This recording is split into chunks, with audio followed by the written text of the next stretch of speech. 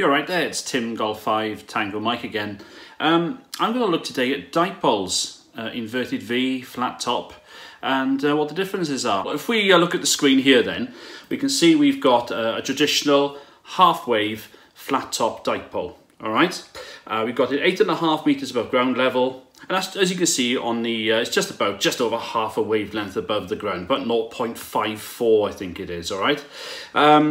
And as you can see from the screen there, it's a pretty typical sort of pattern we see there, okay. We see, for example, at the elevation angle, at about 10 degrees at the top there in yellow, we've got a gain of about 2.7 dB. And in fact, on the right-hand side, and I've just highlighted in yellow at the bottom there, that the peak gain is about 7.4 dB. And it's at about 27 degrees. So it's a reasonable antenna, so a traditional sort of dipole that you find as a flat top at a half wavelength. And if we look together now at the left-hand diagram there, you can see that's the azimuth pattern, as if you're flying right over the top of the antenna. And if you look at that, on the left-hand side, you've got the letter Y, that's the Y-axis at, say, what's that, 9 o'clock.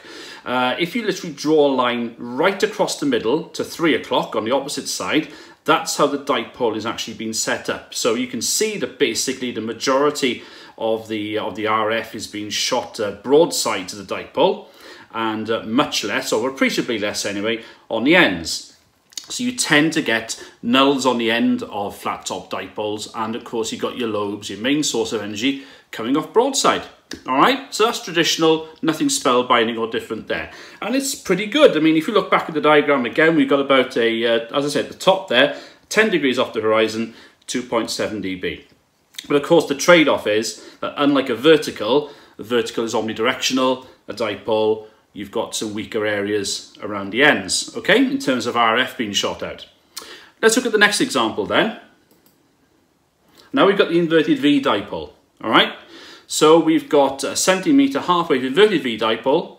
The legs are at 90 degrees, so basically we've got the legs at about 90 degrees from each other, okay? You don't want them any less than that because you start to introduce some cancellation of your RF, but 90 degrees or more is perfectly fine for the inverted V. So 90 degrees is really the narrowest you want to put it before you encounter some of those issues. So looking back at the diagram again, then we can see that on the right-hand side, we've now got some of our RF shooting off at slightly higher angles. At the very top in yellow, we can see that unlike, just over 2 dB at 10 degrees with the flat top, we've now got about 0.5 dB. So we've lost about 1.5 dB there in terms of gain, all right? If we look back again, the bottom bit in yellow there, we can see that our peak elevation now is at peak gain is at an elevation of 30 degrees. So we're shooting RF slightly higher, not much, but slightly higher than the flat top. And our maximum gain is about 1.5 dB down on the flat top. So we're just shooting off about 6 dB of gain at about 30 degrees. Still a very, very decent antenna, okay? You're still going to make some good contacts with this. You know, 10 degrees off the horizon at half a dB isn't going to be a Top Gun, but you're certainly going to be able to make some good contacts and probably still work some DX with this antenna as well. So we'll combine the two. We can do this on MMNA. We can combine the far field plots and everything like that. So if we look at this again together here, in red we have the flat top, and in black we've got the inverted V. And if you look at the right-hand far-field plot, we can see that marked in yellow there on the bottom left-hand side of that right-hand diagram, that's about 10 degrees. And we can see there's a difference there. The red one, that's the flat-top dipole, has a greater gain at those lower angles.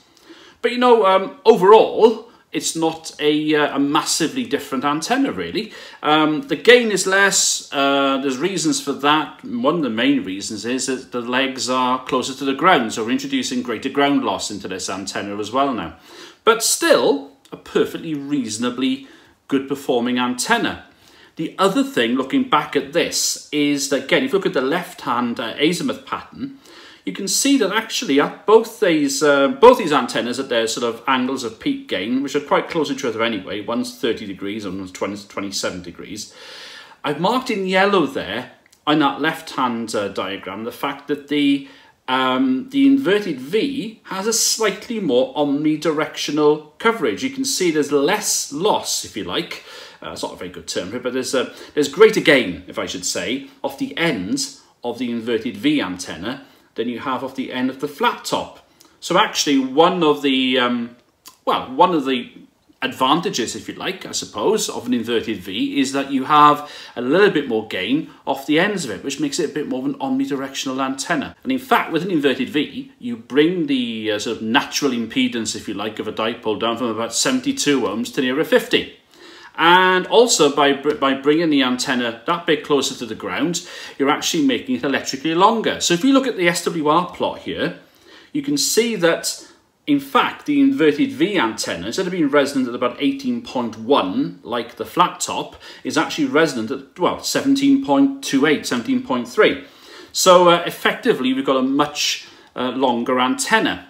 And in fact, we basically are increasing we're increasing it by about 5%. Look, that's about right, isn't it? So when we change a flat top dipole to an inverted V, what we're effectively doing is making it probably easier to match, if anything, for 50 ohm coax, and we're actually making it just that little bit longer too. So what happens then if we lower that inverted V dipole even closer, get closer to the ground? So we've got the apex now, as we can see on the screen here, at 5.5 meters above ground. What's that, about in imperial measurement, probably about 17.5 feet or something. And the ends are about 2.5 meters above ground level. That's about 8 foot. You don't want to be any much lower than that because you want the ends of the dipole away from the hands of small children on climbing fences and things because of the high voltages. Excuse me. Now I put in brackets as well, or I can tell you that at 5.5 meters above ground level, the antenna at the apex is about 1/3 of a wavelength high. So if you were looking at this as a 40-meter dipole, it would be about 13 meters above the ground, which is kind of the limit that a lot of us mortals can put a 40-meter dipole, okay? Because you can basically extrapolate what you've got here for a lot of other antennas as well, because it's the actual height in terms of the wavelength above ground that matters here, really, in terms of modelling this across different bands, all right? So if we were looking at a 40-meter antenna here, the apex would be about, what's that, 13 meters, that's about 40-something feet above ground. And the ends are about 1/6 of a wavelength off the ground for this. So for a 40-meter antenna, what's that, about 7 meters, about 20 feet off the ground, something like that. So it's kind of getting towards our traditional sort of 40-meter dipole configuration, isn't it? Except in this case, it's for 17 meters. And as you can see, looking at the far field plot on the right-hand side there, we've now got more of a bubble of RF occurring here. And if you look at the very top in yellow, we now see, compared to the flat top and even to the higher inverted V, we've got a much less gain at that low angle of 10 degrees. Now 10 degrees, by the way, I've picked as a reasonable angle to look at in terms of DX. All right, you can look at 5, you can look at 15. I'm just looking at 10. Okay, so at 10 degrees off the horizon, we're looking at what, -4 dB, -4.1 dB. You can also see in yellow towards the bottom there that our peak gain is 4.4 dB at 51 degrees off the horizon. So we're now beginning to shoot our RF at slightly higher levels, or higher angles, I should say, not levels, higher angles compared to the other higher inverted V and of course the flat top as well. Not a deal breaker, but it's going to make things a bit harder to work DX. And in fact, if we go back to the lower inverted V, where are we? Here we go. On the left-hand side, what I forgot to show you there was the azimuth. That's basically where you're flying right over the top of the antenna and looking down. And if you remember what I said before, if you look at the screen there, on the left you have Y, which is the where the antenna can be drawn right across the middle from 9 o'clock to 3 o'clock in that diagram. And as you can see, at its peak sort of elevation of 50 degrees, peak gain at 51 degrees, we've basically got a very omnidirectional antenna, okay? Which proves the point that when dipoles are quite low to the ground, not mega, but quite low to the ground in terms of their wavelength, we begin to see a reduction in gain because we've got ground loss playing a bigger part, and we're also seeing a more omnidirectional shape to the RF. If we look then at the higher angle takeoff gain of about 45 degrees, I've taken that as a sort of baseline. We can see there's nothing in it with these antennas. Now, 45 degree takeoff in the UK, you'll be quite strong into Europe. no problem at all. 1,000, 1,500 mile contacts shouldn't be too much of a problem, really, at that sort of gain. So let's look at some of the conclusions. So first of all, dipoles, as a flat top, at a half wavelength in height, have good gain at low angles. So it helps for DX. Making a dipole in inverted V makes it electrically longer than a flat top dipole at the same apex height, as we said before. And probably that lower inverted V will be even longer electrically than even the one before, one slightly above it as an inverted V. And then, if we're looking again at drawing one or two other conclusions with this, inverted V dipoles have a lower impedance, so they're closer to 50 ohm match. So in fact, they're actually easier to match. And in fact, the narrower the legs, the angle between the legs, the closer you get to 50 ohms. So if you have quite a shallow inverted V, say at 120, 150 degrees, then it's going to be closer to 72, 75 ohms.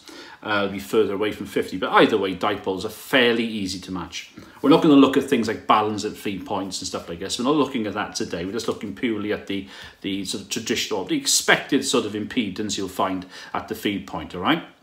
And also, inverted V dipoles with an apex at a half wavelength high and with at least a 90-degree angle, like the second one we looked at, between the legs, still perform respectively. I mean, you know, it was 2 dB down at 10 degrees compared with the flat top at a half wavelength up, but that gap in gain at lower takeoff angle reduces as the angle between the legs is increased. So actually, if you manage to make that inverted V a bit of a shallower inverted V, a bit more like that rather than like that, then you'll find that actually that gap, that 2 dB gap at 10 degrees compared with the flat top at a half wavelength high will begin to narrow, all right? So again, that 90-degree angle is basically, if you want to look at it in this way, kind of a worst case, if you like, all right? So that's pretty interesting to see that as well.